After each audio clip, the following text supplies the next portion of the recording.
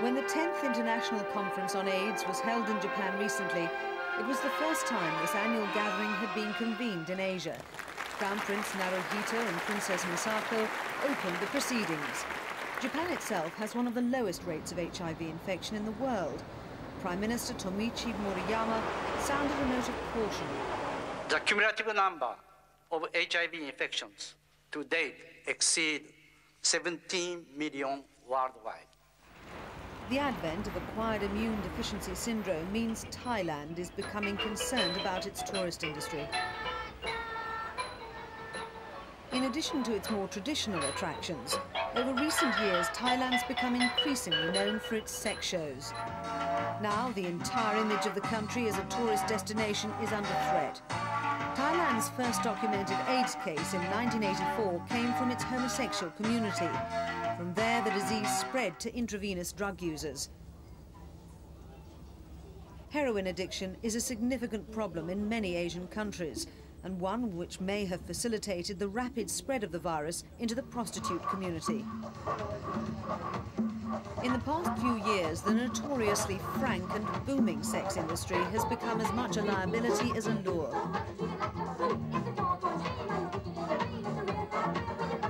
If the sexually transmitted Human Immunodeficiency Virus makes Thailand seem a high-risk destination, then not only will sex tourists be discouraged from visiting the country, but overseas businessmen and investors may be driven away as well.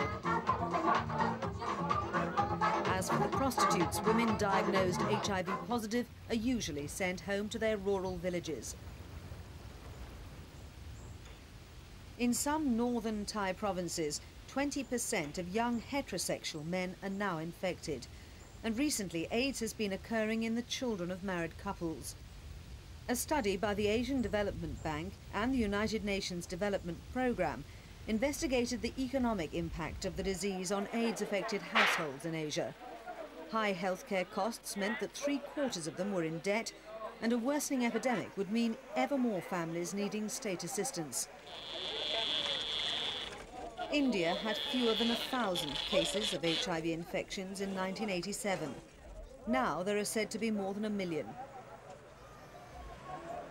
Asia certainly can't afford to let the epidemic spread unchecked, but prevention and control will cost money for the distribution of information and condoms, for blood supply programs and so on.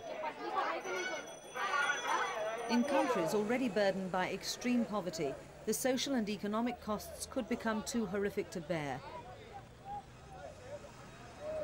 What makes India particularly vulnerable to the spread of HIV is its migrant populations. Workers may pick up the virus in the towns and take it back with them to the villages. The survey shows that households suffer financially, whether it's the wage earner affected or not. If his wife dies, a husband may simply be unused to managing the housekeeping money. HIV will come at the very worst moment for India. HIV will make all the country's development programs that more difficult to achieve. The Asian Development Bank study attempted to assess not only the direct medical costs of caring for the sick, but also the indirect costs of assistance for survivors and the lack of productivity through a sick and reduced labour force. The findings will be presented to Asian policymakers to help them make informed decisions about how to allocate resources. You have a fixed budget constraint. You have only X amount of dollars. Now, how are you going to use that? Are you going to use it for TB? Are you going to for HIV? Or are you going to use it for schools? Whatever. So you have to decide what you're going to use it for. And the reason why economic research such as this one is so important is because it allows us to come up with the most cost-effective solutions. Given that even the existing million HIV infections will develop into full-blown AIDS eventually, the prognosis for 10 years' time looks grim. The worst effects of the epidemic will be emerging in the very period when India is aiming to upgrade itself economically and to reduce poverty. The growing international tourist industry, together with mass migration of labour, have helped spread HIV to the Philippines. Surprisingly, the survey indicated that most of the estimated 40,000 cases were in the middle income bracket, well-educated professionals and overseas contract workers returning home.